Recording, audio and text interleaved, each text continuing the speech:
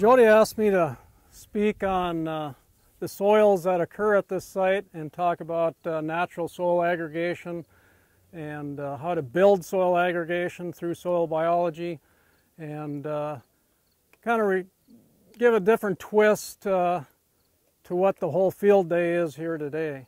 Most of it, what you're hearing about, will be tillage and trying to alleviate compaction and preparing a seed bed. I work in North Dakota as a soil scientist, and I work with a lot of producers that are actually no-tillers, and work with conventional producers also. But really look at biological systems and how you can improve your soils and get maximum production. So,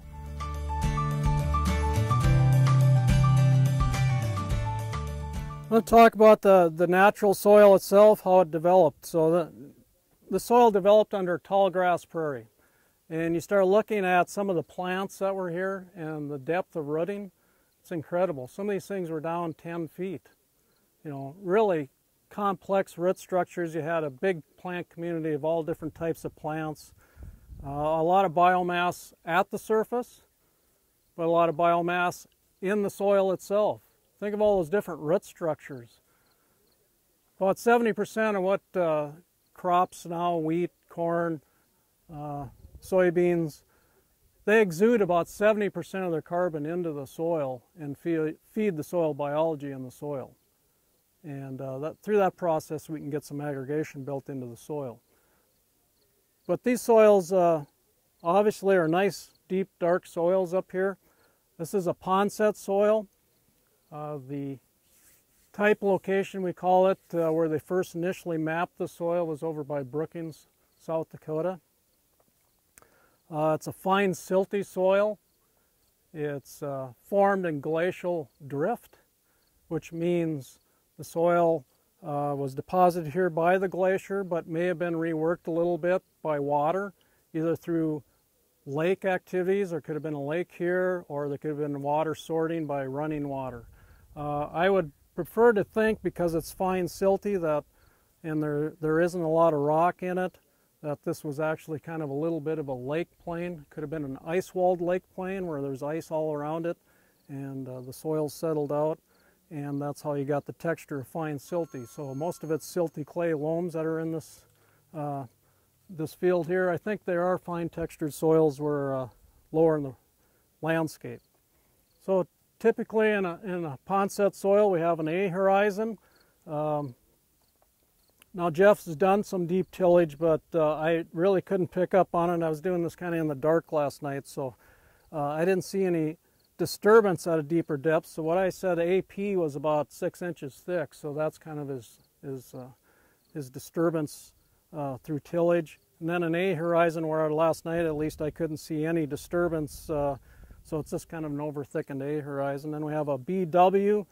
BW is kind of like the A, but it's still kind of like the C material that's way down underneath it. So it shows that there's weathering going on. It's called a cambic horizon. It's a process of weathering in the soil, and it's kind of taking carbon and through translocation and other weathering processes, starting to weather that, so it's called a B horizon. And then finally on the bottom, it's a BK horizon. Our soils are naturally pretty fertile up here.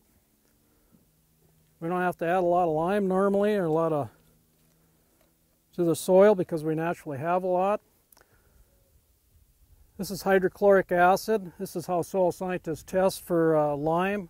They take the soil and they just drop the acid on the soil surface, and if you see that reaction, you got calcium carbonate. So when soil scientists mapped the soil, they would have used acid down through the profile to try to determine where that carbonate level is. So you can see that reaction. We'll talk a little bit about soil structure. First of all, those tall grass prairie plants, I mean, they put a lot of carbon into the soil, but they also functioned in creating soil structure too, because you had soils that were essentially massive after the glaciers left here as just masses of geologic material, and they had to weather over time. So I don't know the history of glaciation in this area. I just know in North Dakota it was about 10,000 years ago. If you pull the soil, you can get large prismatic structure.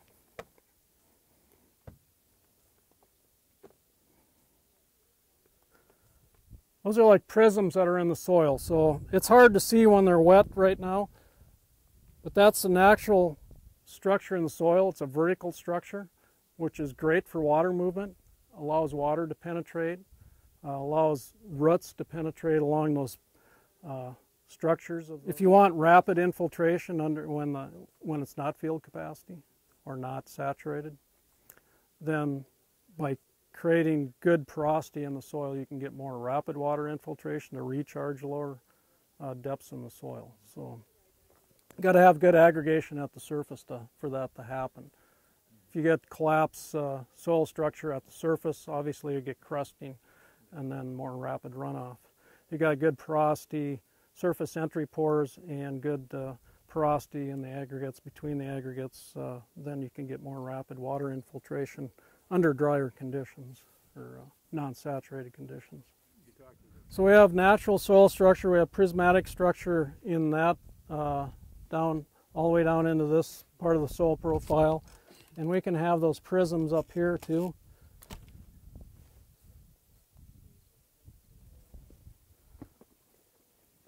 Naturally that soil will fall out kind of prisms. They break apart pretty easily, but you're going to have prisms. One thing we're doing in North Dakota with a few producers to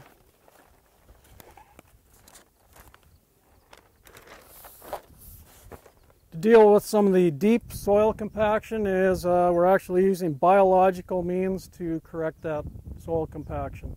Much like the native prairie, we can alter or manage the plants that we use to create that porosity and break up soil compaction that's in the soil.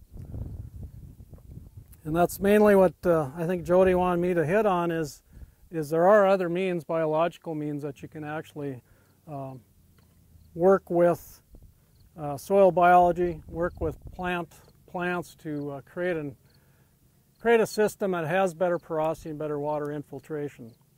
So we've used cover crops in North Dakota in different situations. I always get the question, well, how do you get cover crops in a corn-soybean rotation? And I know a few people have experimented with flying on radish seed, rye seed. This year actually probably would have been one of the better years to do it because of the moisture conditions we have at the soil surface. Some of the issues you have with flying on cover crops is that dry fall where you just don't get the growth you want to get. North Dakota, we've worked with producers. They've taken old row planters and they modified them, and now they're planting cover crops at about V4 stage of the corn, and they're interseeding the cover crops between 30-inch rows of corn. That cover crop sits there till about fall when the corn starts to senesce, starts to dry down. Canopy starts to open, that's when those cover crops really take off. Cover crops like the brassicas, they're very frost tolerant. They'll keep growing down to about 18 degrees. So they're growing these cover crops well into November. Sometimes we've seen them grow into December in North Dakota. You're a little longer growing season here, so these are excellent tools other than just using steel to correct some of your compaction problems that you might have. We have to talk about freeze-thaw activity in soils. Anybody know how deep freeze-thaw activity actually loosens up soil?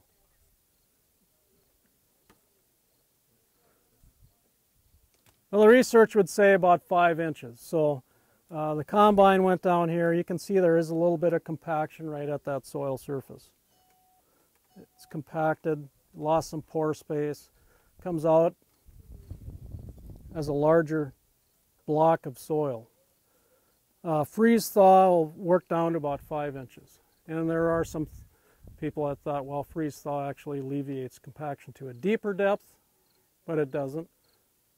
It's that daily fluctuation, probably when you get to March, in temperature, where you get freeze, during the night, thaw during the day, loosens those soils up and alleviates some of that compaction in the surface. Subsoil compaction, naturally you're going to alleviate some of that through shrink swell. So when the soil's dry, they shrink and you'll see cracks in your soil. If you go to the Red River Valley where clay content's very high, you can get 2-inch cracks in those type of soils, and I'm sure some of you guys farm those type of soils. But if you don't ever dry out, then they don't ever crack, right? So that's one way naturally that soils alleviate subsoil compaction. The other one would be just root structures. Look at the root structure that's in your cropping system. Do you have roots that are penetrating deep into the soil profile? How many of you have alfalfa in your rotation at all? Is there anybody? Okay. You guys ever notice that that helps your compaction issues? Yeah. So you got that big taproot in an alfalfa plant that's penetrating deep into the soil profile. And then that root decays and it leaves pore space for the other roots to grow. Say you go back to a corn-soybean rotation. I've been in some fields where I've found corn roots going down, falling alfalfa roots down 6 feet in a soil pit. So, yeah, there's other different biological means of fixing some of these issues that Jody wanted me to cover other than using steel. If you look through the soil profile, you can see where old roots actually filled up, root channels filled up with topsoil material. Some of that may be earthworm activity, I'm not sure. If you go back to what the plant community was under native conditions, there was probably a lot different root structure, and some of that's probably preserved down lower in the profile. So you got lighter material up here too, so that would probably indicate earthworm activity where your earthworms are passing it through their gut and end up with lighter material up above and darker material down below. If you look at this diagram, conceptual diagram of soil aggregates. Soil aggregates are formed not by tillage, but by biology, soil biology. If you look at this concept diagram, these are microaggregates. Polysaccharides that are given off by bacteria form those microaggregates. The macroaggregates are formed by glomalin, which is a substance that's exuded out of the soil fungi, which is illustrated by the green strands in here. So to get macroaggregates in the soil, you really have to reduce the amount of disturbance that's in the soil. Because if you have these filaments growing in the soil and you do a lot of tillage, it destroys the filaments. They have to grow back to create that macroaggregation again. This is supposed to be a microscopic view of filaments of fungi. All the green you see here, that's a dye color for the glomalin that's exuded out of that soil fungi. This is work done by Chris Nichols when she was at Mandan ARS, and that's what the aggregates look like under a low power microscope. So soil biology is very important when it comes to forming the soil aggregates.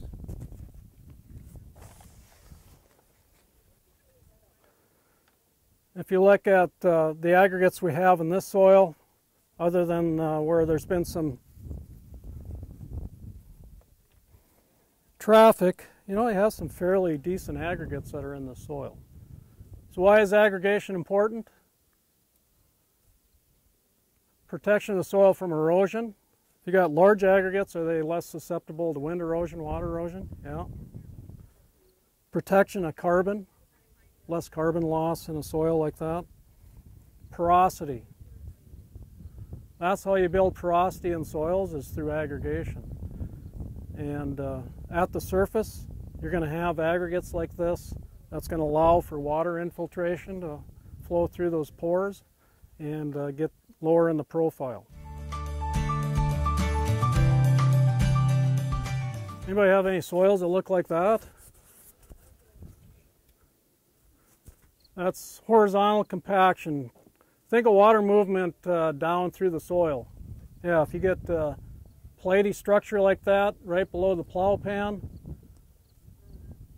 or the cultivation layer, you're going to have a hard time trying to move water through that soil profile. Now, this is soil that's had multiple different crop rotations on it. You got high earthworm activity. When I looked at Jeff's soil here, he had a few earthworms, not a lot. Some of our no-till fields, I've done worm counts where we've had up over 70 earthworms per cubic foot of soil, versus a conventional tilled soil next to it had about 8. So you can use soil biology to help you in creating porosity and creating soil aggregation in the soil. If you do a lot of tillage, earthworms don't like that, so you'll lose your earthworms. I have a couple demonstrations to show the difference between aggregate stability. These are just smaller PEDs of soil. If you look at that one, you can see there's a lot of plant material in it, a lot of earthworm activity, a lot of pores. This one has been cultivated. This one's no-till. These come from half mile apart up by Jamestown, where I'm from. There's a lot of biological activity in this soil versus the one that's in the conventional. Not that there isn't any biology in here, it's just it's not the right biology. This is from a soil that's been cultivated about 4 times because it was in prevent plant. So this is the cultivated soil, and this is the aggregate slake demonstration. This is the no-till soil.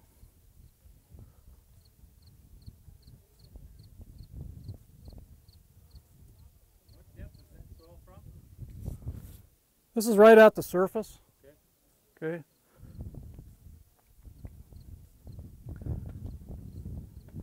Because that soil fungi isn't in that soil system on that conventional tillage, since it's been tilled about 4 times this year, you can see the aggregates start slaking off. The large PEDs start slaking off rather rapidly. As air replaces the, or water replaces the air in these PEDs, exerts a force on them, and it's kind of a demonstration of how stable these aggregates are. This is the no-till, and that's the conventional till. Now what would happen with that conventional till one is as that slakes apart and you get raindrop impact, then you would plug up the pore space and you get more runoff and less infiltration. And we can demonstrate that over here.